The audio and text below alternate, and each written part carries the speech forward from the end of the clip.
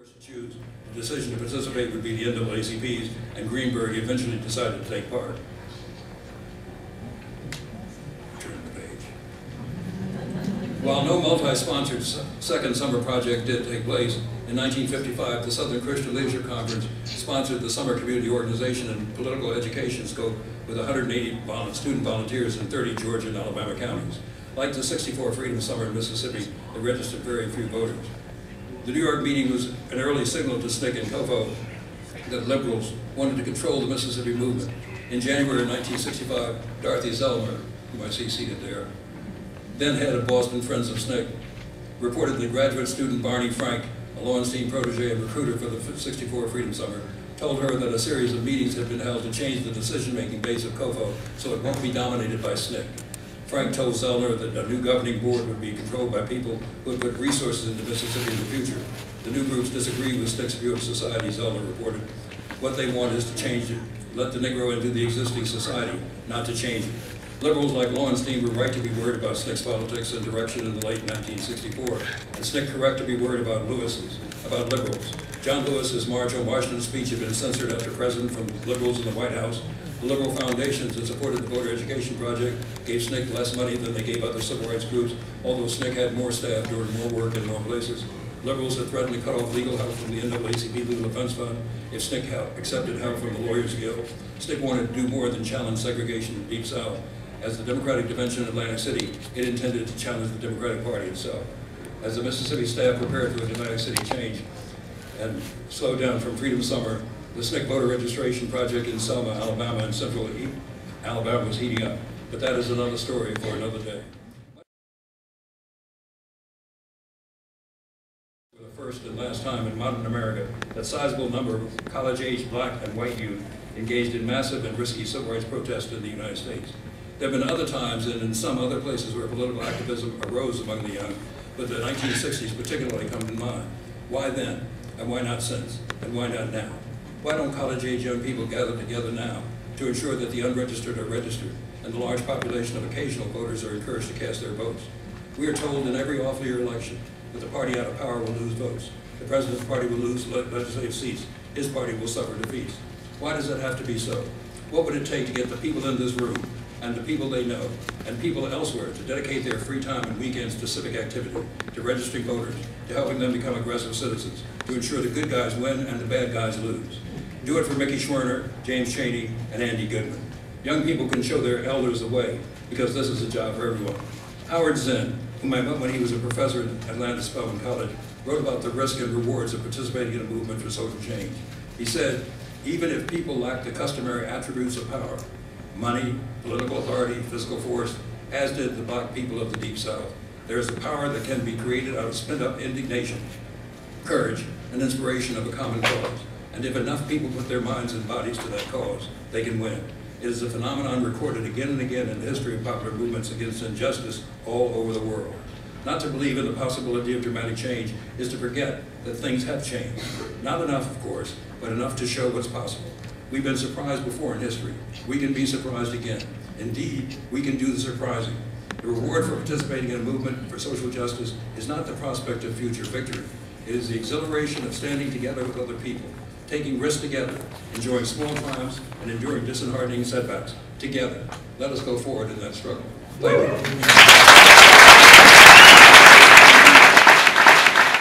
Prominently in Selma, where she headed a literacy project and worked as a movement photographer, and her photographs are up here and around the room, as well as Sarah Jane Reed, who is a local activist photographer who has images of Chicago struggles paralleling Maria's images of the struggles in 1960. Next to Maria is Fannie Rushing.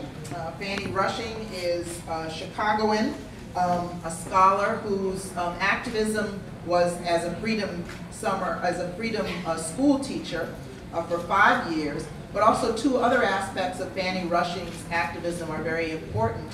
One was as a Northern solidarity worker, that is in Chicago, building solidarity for the movement in the South. but also then later in her career as a transnational solidarity activist with Cuba and also with Africa Solidarity, which very much comes out of the experience of SNCC. Next to Fannie is Charlie Cobb.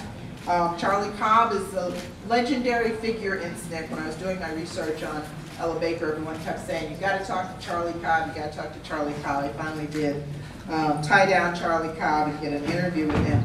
But he was a Howard University student who got involved in activism, first in Annapolis, Maryland, and then migrated to Mississippi, where he worked for 5 years. Charlie's often described as one of the people who inspired the formation of freedom schools. He went on to become a journalist and an activist on global issues. Zoharah Simmons is next to Charlie Cobb. Zoharah Simmons is a scholar.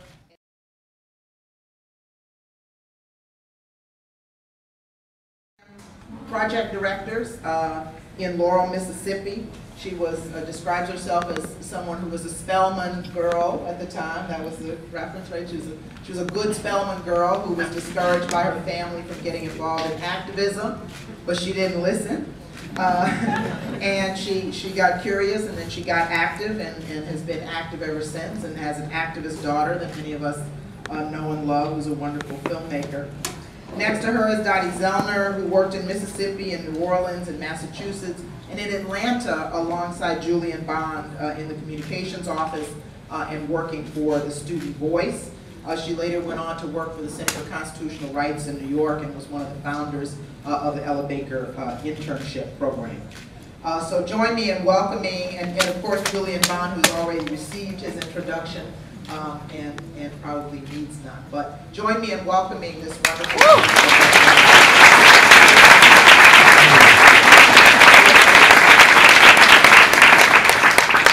So I'm going to ask a few general questions and invite people to be succinct in their answers, so we all have a chance to, so everyone has a chance to speak. But I was reminded in seeing the images that Julian provided and reading those excerpts. I mean, that was actually my mother's Mississippi. My mother was born in Sunflower County, and of course, you know, heard these stories. You didn't know that? Oh, yes. Born the same year as Fannie Lou Hamer in Sunflower County, Mississippi.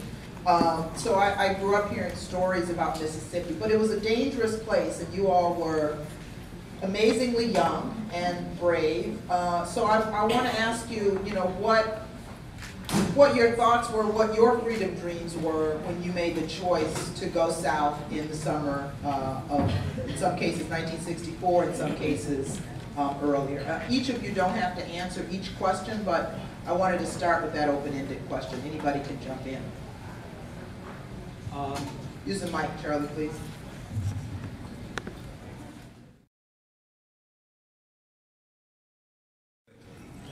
Firstly, you have to understand the sit-ins as actions in which young people challenge other young people to do something.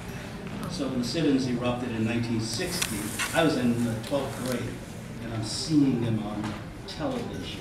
And what I saw for the first time was young people taking on white supremacy and civil rights. Up until then, civil rights had been something that grown-ups did. And there's a larger point embedded in this comment, and that is that if you really want to understand what I think of as the freedom movement more than I think of as the civil rights movement, then what you have to understand is that as much as it is affected by protests and challenges against white supremacy, it was more meaningfully shaped by the challenges that black people made to other black people within the black community. And that's what drove me south, seeing that kind of challenging and recognizing that you had to take on white supremacy. I was already from the South, born and raised in Memphis, Tennessee, and I had heard about Mississippi all of my life, so I knew how bad it was down there. And yet once I got to Atlanta and just saw the movement swirling all around me, and of course Spelman was located about a few blocks from the SNCC headquarters at 8.5 Raymond Street, a hole in the wall. And they would come onto the campus, and it's following up on what you said, Charlie, challenging us to join the next demonstration. And of course, Spelman was threatening us and daring us, to get involved. But here were these people, they were my age. A number of them had dropped out of college to work, and they really made me feel bad. So they were like, what are you doing for your freedom? And, they were really, I think of Willie Ricks in particular, and everybody who was in SNCC knows Willie Ricks. Boy, could he get on your last nerve. So, and I guess he must have seen a weak spot in me because he really pushed on it. So that was, the challenge there.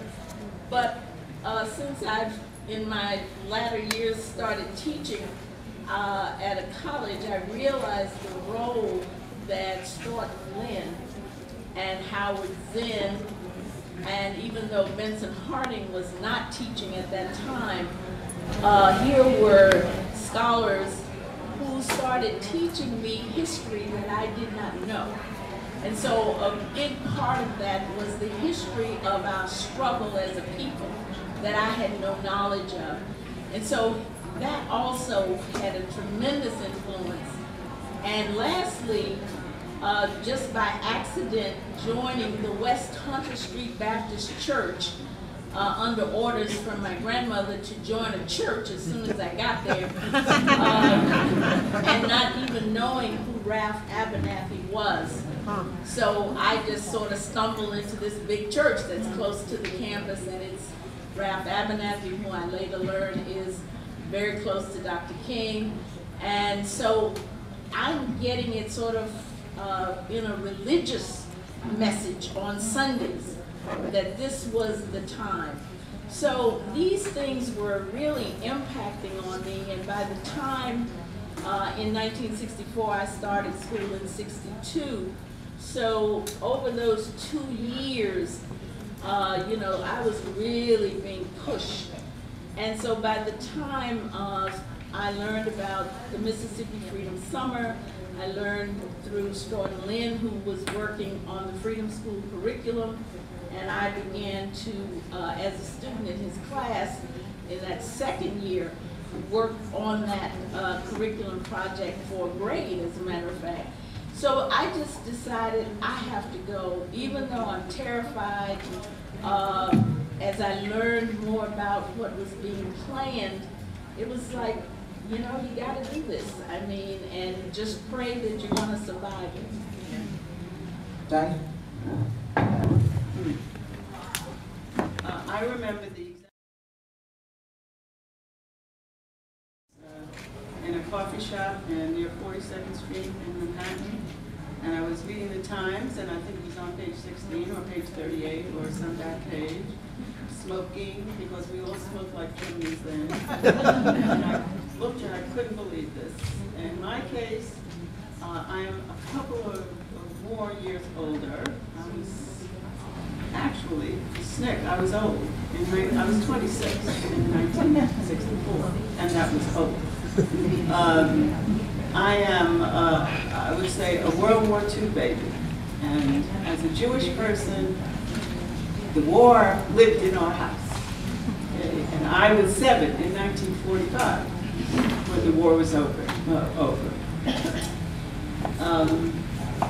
I can't claim any great conversion in my mind. I came from a red diaper baby. I'm a red diaper baby. I came from a left-wing family.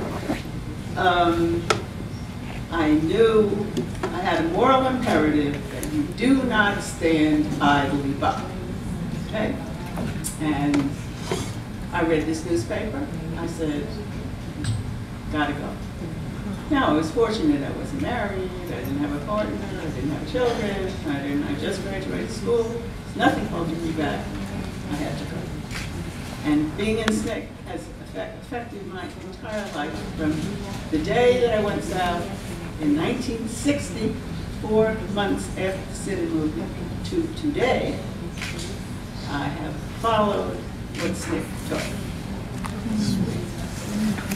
I want to invite some thoughts and comments, maybe from Fannie next and Peter, and then we're gonna pause our conversation and invite Dee Alexander to come in and rev us up with some songs, and then we're going to continue our conversation. That wasn't our plan, but we're going to shift to that plan as a way to prolong this conversation, but also to allow Dee to share with us, because she was on a tight schedule, but I think that will be energizing rather than a distraction. So we'll do that. But the question I wanted to ask, you know, and it's been hinted at, and not hinted at, it's been discussed in Julian's comments. Sometimes from a distance, we look back at historical moments with a kind of romantic view. Maria might also have comments on this. I can't see everybody, so no, it's okay. I know you're there. Is the internal politics and the internal struggles that made the movement what it was, and in some ways made it stronger.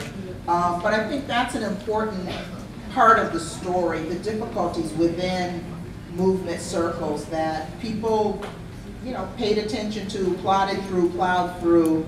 Does anybody want to say, particularly in Freedom Summer, I mean, Julian talked about it, there were conflicts around privilege, around racism in the movement, and I think that's a part of the story that's an important layer. I don't know if anybody wants to speak to that. Well, I was one of the SNCC step. Is this on? Can you hear me? Yes, yes. I was really against the summer project. I spent the summer of '64 in Selma with my own summer project, where I had recruited 4 Afro-American students, a couple from the South, a couple from the North, to come and work in Selma. The movement there needed some literacy work in order to get people to go down and fill out the 21-question test. And I just knew logistically what I was dealing with 4 students, and how was SNCC going to deal with like 1,000, even though only 600 maybe ever showed up? A. B, I really had the sense that this would overwhelm all the work that had been done to build grassroots leadership. You know, and how people, you could just see young people changing under the sort of mentorship of both the older SNCC staff as well as Ms. Baker. And I just thought, this is a disaster.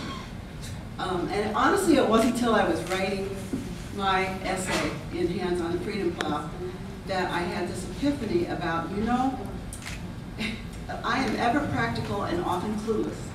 It's like history doesn't wait for things. There couldn't be any more murders like were happening in Mississippi. There just couldn't be.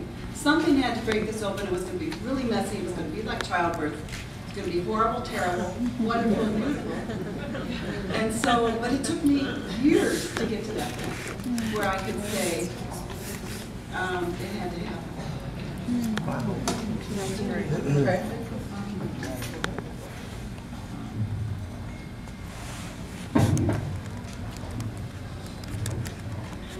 I have very little profound to say about the internal struggles, which were there and present, but they were present with the SNCC staff and, if you will, my elders. I was a volunteer, and I was there to do a job, and I was there to do a job that I agreed with tactically, strategically, and to be allowed to do it with these idols of mine. Having been involved in picketing Woolworths around the sit-ins, having been involved in New York City in high school as a student activist and with the frustrations, etc., having worked in the national office for the March on Washington with SNCC staff for a whole summer, having been in North Carolina and burned out of a summer camp the year before. So again, you're bringing me back to being the kid, and I love it. And so, I mean, I was just absolutely enraptured with the leadership. I was absolutely committed to the necessity of black leadership for the movement. And I was there to do a job, and being allowed to participate was the most wonderful thing. And what I learned about organizing, about talking to people, is irreplaceable. Now, I must say, and I'll add another word on this, when I was asked as the years went on, I was part of something very briefly called the Route 40 movement or process, or whatever they called it. The Corps had on the way to Washington. Washington was a segregated city at the time in the 50s, and when we were on the prayer pilgrimage for freedom in 1955, there was nowhere to go after the march in Washington, D.C. We wound up at a White Castle because you could buy it at the counter. So this entire country was absolutely riven with this poison of racism into its capital, and you heard the manifestation of that with the president. That was a personal issue for me. I was born in 45. I was not there in 45, but I had a mother that said, you can think of yourself whatever you want to think of yourself, but when they collect you for the cattle cars, you're a Jew. And you remember that you're a Jew. And racism in this country is the same issue that Jews were killed in Germany for, and it is the same issue, and when they come for blacks, they'll come for you tomorrow. The fact that you can't live where you want to live, that you can't walk down the street with who you want to walk down the street with, that hurts you, and it hurts whites. So this, and all whites. This was not an issue for just liberation of African Americans. This was a gut issue for me and the whites, and my mother taught me that. Can I make one? Because I think in the arguments that took place internally about the Summer Project, and sort of like Maria, I was opposed to the Summer Project, pretty much what she said. But there's an important distinction between being an organizer and being a leader that exists in this argument that might be relevant today. If you're an organizer, you have to work within the consensus that exists in the community that you're organizing. And if you look at the arguments over the Summer Project, it was the organizers who were arguing against the Summer Project. Every single local person that we were working with in these communities favored the Summer Project. Mrs. Hamer backed me up into a corner. Said, Charlie, I'm glad you came down here. What's your problem with having other people come? What am I going to say to that? From the local person's point of view, from the point of view of the person you're working with, or the people you're working with, in Mississippi in those days, people coming to Mississippi from the outside was a good thing. And the more people that came from the outside, the better it was. From the organizer's point of view, we worried about the kinds of things Maria was just talking about. That distinction is important because if you're going to organize the day, you're still going to have to figure out how to work meaningfully within the consensus that exists in whatever community you're